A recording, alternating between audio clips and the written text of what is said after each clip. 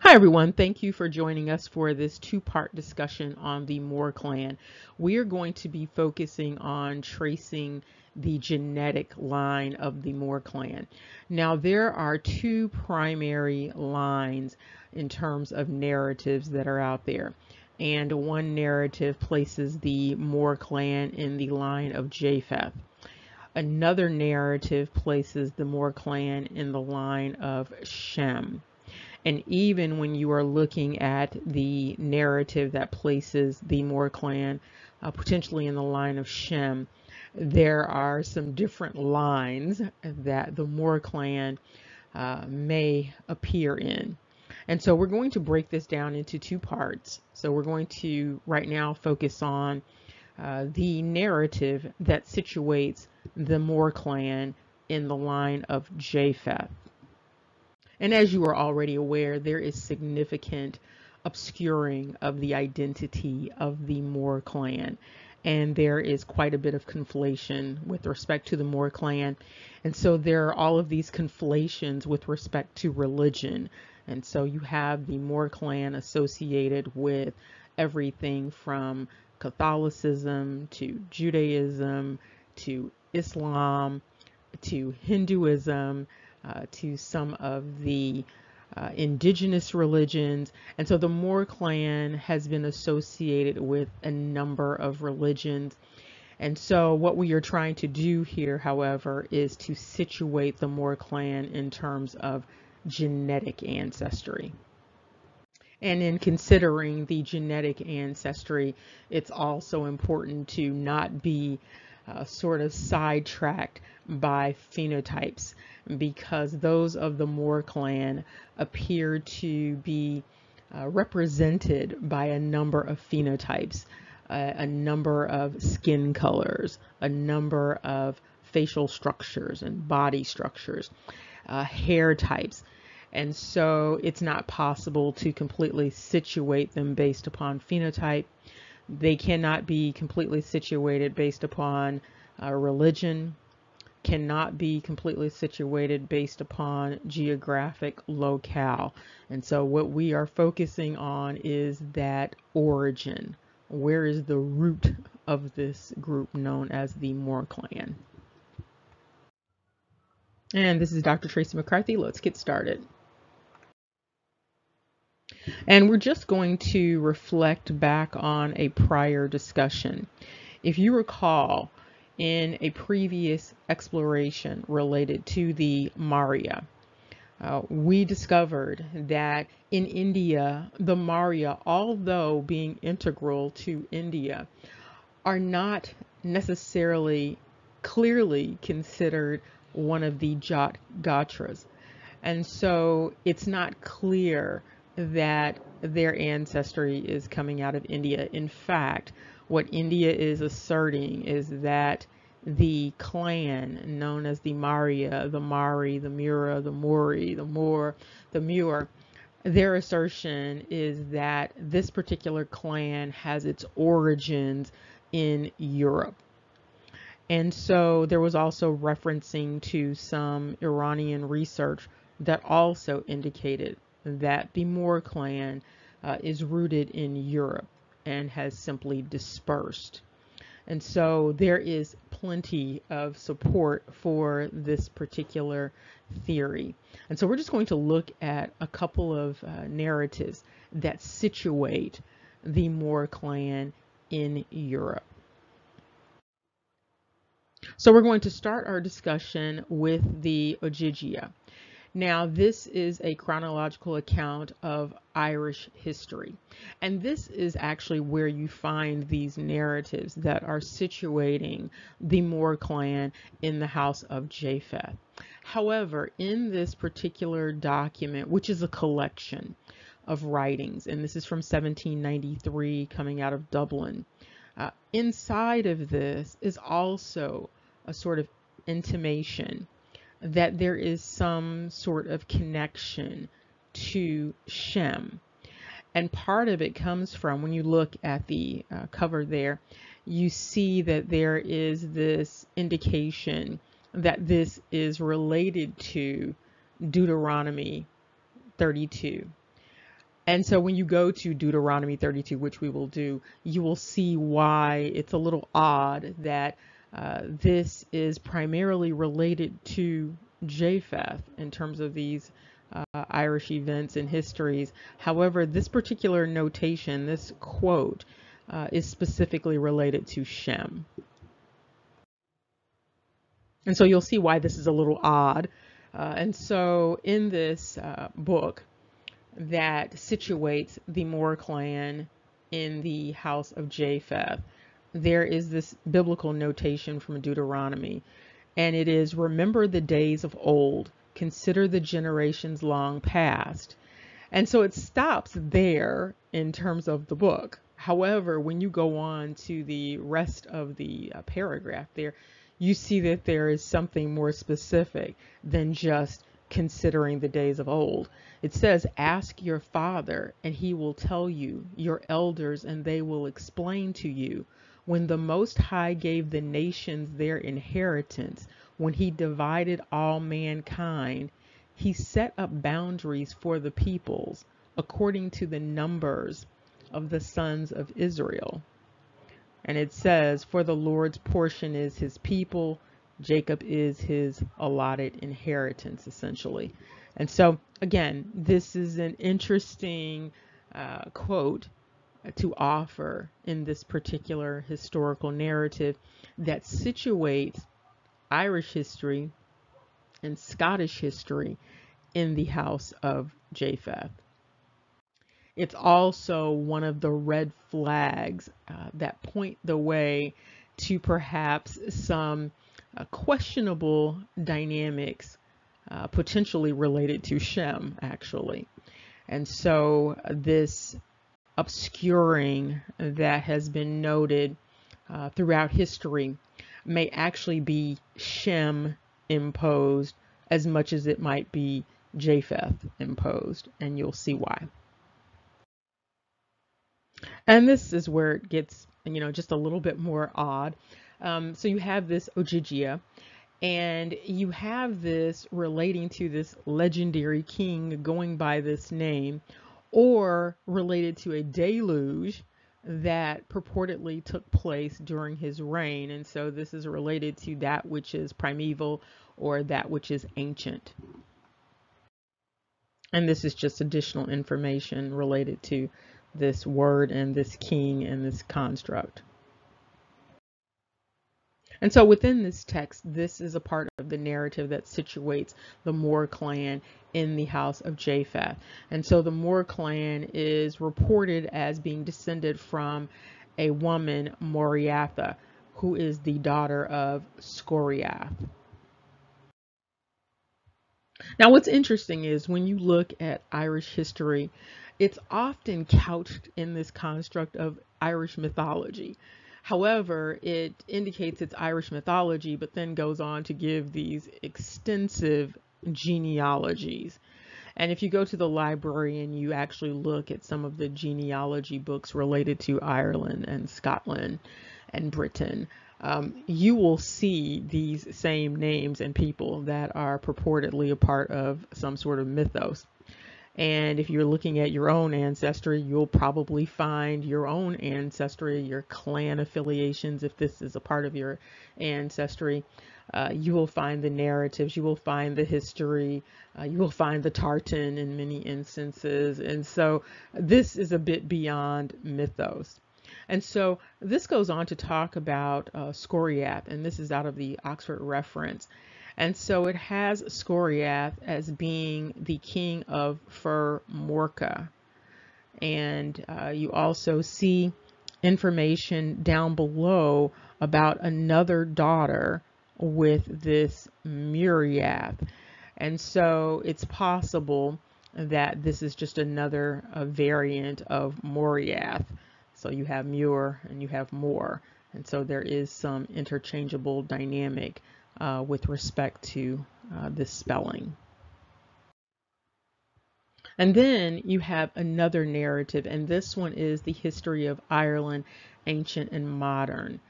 And this one has even more detail with respect to situating the MOOR clan in the house of Japheth. Now, this text is referencing another text known as the White Book, which is related to conquests and invasions in that part of the world. And so part of the narrative involves the history of Japheth, including Japheth's son Magog, and goes on to talk about the descendants of Magog. And so we've discussed that in part. This goes into it a little bit more in terms of detail if you want to really look at that. It also addresses the Amazons being descended from this same line. Okay, so we're going to be looking at this additional source, and this is from David Coman. This is the history of Ireland, and this is from 1902, so this is somewhat later than the other sources. And so what you have here is another discussion that is situating the MOOR clan squarely in the house of Japheth.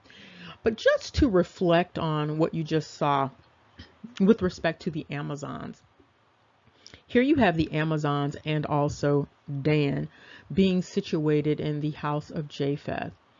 And what this does is it gives a reason perhaps for this intense interest coming out of Europe for what was going on the west coast of Africa. And so pretty much the history of Benin, the history of the genocide with the kingdom of Judah, the history of the enslavement of the kingdom of Judah, the disappearance of the kingdom of Judah, that history is pretty much held by Scotland. And that is the entity that has historically been holding on to the narrative about that entire dynamic. And so you have what potentially looks like Japheth being the perpetrator of that entire dynamic on the west coast of Africa. But you also have some things, and we will talk about them, that perhaps situate this dynamic in the house of Shem with respect to some other Shem groups, and we will talk about that. And so this researcher goes into the Celtic Scythian tribe history, and also goes into the history of groups such as the Phineas and the Gorias and the Murias and the Morias. And so all of these groups are situated in the house of Japheth, according to the narrative of this particular researcher, including the Fomorians. And you can also see how some of these names are tied together with that king Scoriath and then the daughter Muriath or Muriatha or Moriatha.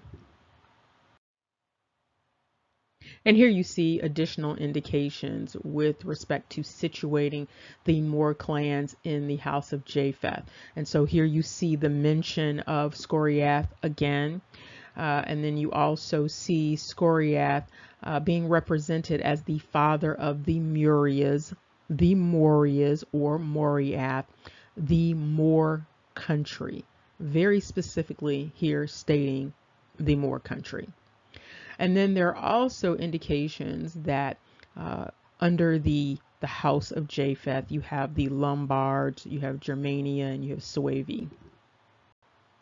And if you look up above, you also see some relationship between this particular group of people and what is known as Scandia, and a country named Scoringa. And so you see these common threads throughout these names. And so again, you still have them being situated in Europe, regardless of how you look at these narratives. You are coming right back to Europe in terms of the origin of this particular family group. Now, this doesn't mean that Japheth started in this particular area. This is simply where this particular descendant group originated. It's like your ancestors may have been born in one place and then you're born in another place. And so it's the same dynamic. And here you see this very on point reference in Strong's Concordance related to Murias. And you see that it means 10,000, but it also means myriad. And myriad is usually thought of as something that is countless. It's too large to count or reckon. However, it's also related to the specific number of 10,000. And so when you think about the dispersion of that which is understood as the MOOR clan around the world, then this idea of myriad makes perfect sense. So before we wrap this up, we're just going to go over a few apologetics questions. And these apologetics questions are related to this bridge between this Japheth situation and situating the MOOR clan in the house of Shem. And so some of the apologetics dynamics to consider are these. Why is the UK referred to as the UK, meaning the United Kingdom? The United Kingdom is a phrase that is specifically related to Israel. And so that is definitely something to consider, to question. Why is that particular language being used in this particular situation? The other question is about why were Europe, America, Africa, and Asia ethnically obliterated and infiltrated? And so what was the reason for that? What was the reason for going all around the world, upsetting everyone's apple cart? What was that all about? And the situation that we are dealing with currently is an outgrowth of that. Had it not been for that, we would not be in the situations that we are in currently today, and very specifically in the Americas, in America, in the United States, very specifically. The other question is, what explains the centrality of Jacob and Esau in the UK narrative? And so you see situated in the UK narrative Jacob, you see situated in the UK narrative Esau, and it's pervasive. And so it would be helpful to get a better understanding as to why this might be the case, particularly when you're talking about this assertion that various groups are actually situated in the house of Japheth. And then you have the narrative that all of Europe belongs to Japheth. And so that's a question to definitely consider. The other one is, what explains the culture of pervasiveness yet obscurity? And so there is this effort to obscure identity while at the same time being pervasive. So these are a few apologetics questions to consider, to ponder. If you have something to share about that and you have some enlightenment, that would be great. What is not helpful, however, is just blanket assertions that it's because it's Israel. So if you could actually, provide some additional narrative, additional evidence to support whatever it is that you are offering. When you're doing apologetics, you are actually offering real answers. Answers that are thought out, that actually address the question that is presented. And so it would be helpful if you have that type of information to provide that as we go on to look at the situating of the MOOR clan in the house of Shem. And definitely something to consider. So you've got the MOOR clan being situated in the house of Japheth first, and specifically in the house of Magog. So that is definitely noteworthy. Then you have the house of the MOOR clan being situated in the house of Shem. And there are a number of dynamics that are associated with this situating that bring up many, many issues. As we wrap this up, there are a number of narratives that potentially situate the MOOR clan in the house of Shem.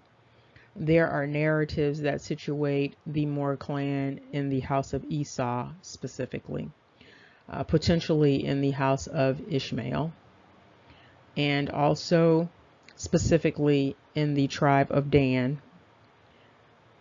More broadly, among the 10 banished tribes of Israel, and then also generally in what is known as the Northern Kingdom. Now, interestingly, the Northern Kingdom is sometimes thought of as being related to Japheth. However, the Northern Kingdom is also specifically associated with the 10 banished tribes. Remember, knowledge is power. Take care. See you soon.